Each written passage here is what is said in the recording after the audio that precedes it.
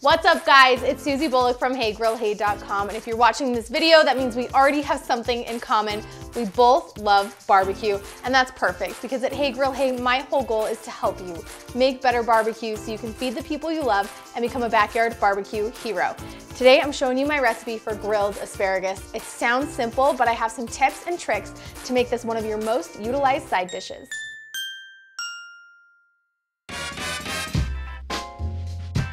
For this recipe, you only need to plan about 18 minutes total, 10 minutes of prep time, 8 minutes on the grill. With one bunch of asparagus, you can plan to feed about 4 to 5 people. For this recipe, you'll need a 1-pound bundle of asparagus, a teaspoon of salt, a teaspoon of black pepper, 2 cloves of minced garlic, a couple tablespoons of olive oil, and the zest and juice of 1 lemon. Let's get started by prepping our asparagus. When you buy asparagus from the store, it usually ends with this lighter tips on the bottom.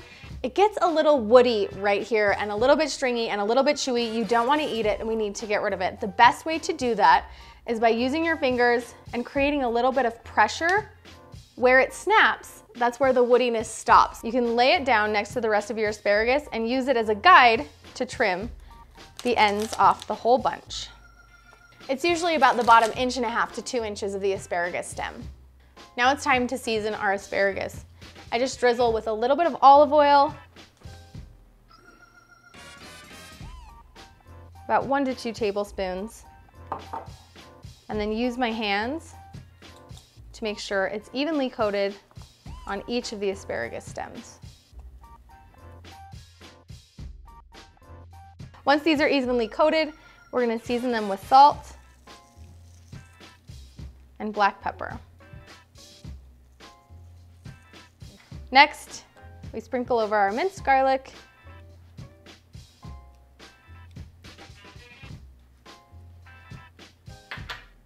and zest our lemon.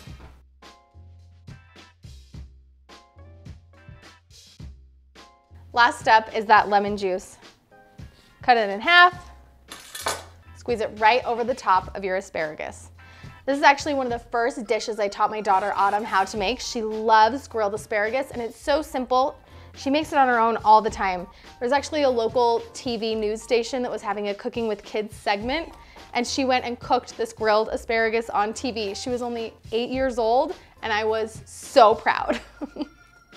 It's important to really toss your asparagus in that seasoning because you want to make sure that the flavors are consistent for each piece. The asparagus is all coated, it's time to head out to the grill. I've already got it preheated. We're shooting for a high temperature, about 400 degrees Fahrenheit.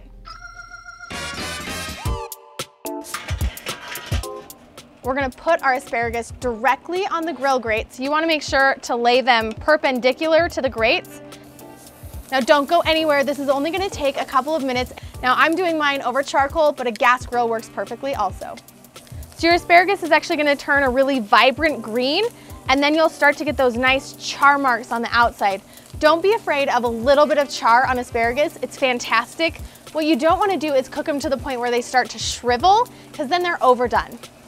We eat asparagus year round, but our favorite time to eat it is actually in the spring. That's when it's in season, it's really affordable in the grocery store, and I think it tastes the sweetest. You can honestly serve this with anything, but my favorite things to serve it with are things like salmon or steak.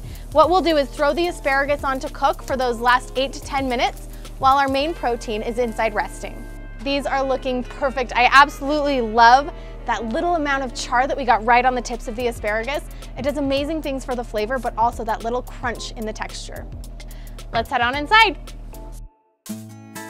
Don't eat all the asparagus. You know it's my favorite. Oh, where's Autumn? This is her thing. I know, this is a Bullock family classic. We serve it with steaks, we serve it with salmon, we serve it with shrimp, we serve it with pretty much any dinner that we're cooking outside on the grill. You can almost guarantee this asparagus is gonna be right alongside it. That's so good. It's always good. It's a classic, it's a staple, and it'll turn out perfectly for you. If you make this at home, leave a comment and let us know what you thought about it. Better yet, snap a photo, post it online, use the hashtag HeyGrillHey. That way, Todd and I can see it and cheer you on in your journey to becoming a backyard barbecue hero.